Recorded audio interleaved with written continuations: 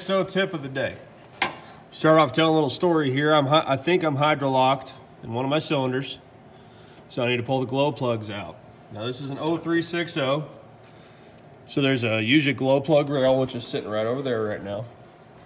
The problem is once you get everything undone, you know, take your tube off here, move the glow plug harness out of the way and all that stuff, move your transmission dipstick off to the side if it's an auto, which I think most of them are. I don't know for sure. I work mainly on straight sixes, so I'm not usually working on Fords. But move all that out of the way, then you'd start pulling your glow plug rail off. The first two usually come out pretty easy up here. Then you go through your fender well. If there's a hole, and you kind of start pulling the other two out. I ran into a problem where this air box is in my way.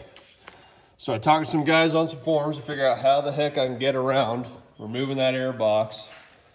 That way I don't have to, you know, I mean, because then you'd lose all your pressure in your AC lines. They told me to go ahead, remove the inner fender, and then on your air box, it's molded and kind of stuck together. There's about an inch flap that sticks out from here to here. That's what stops that rail from coming out. So instead, just use a pair of side cutters to cut it out. Well, I found this handy dandy little tool that you can put a hacksaw blade in.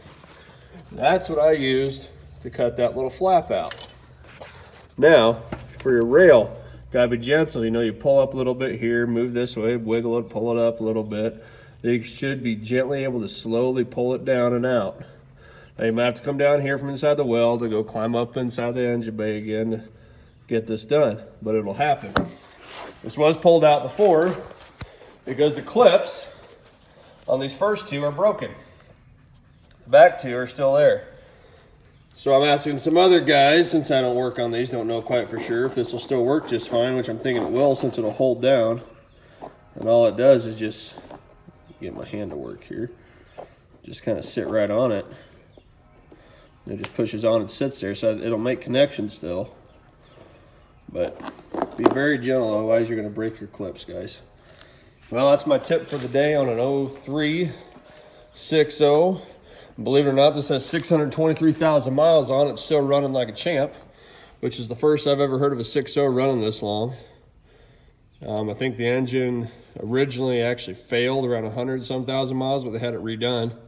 It's been going strong ever since.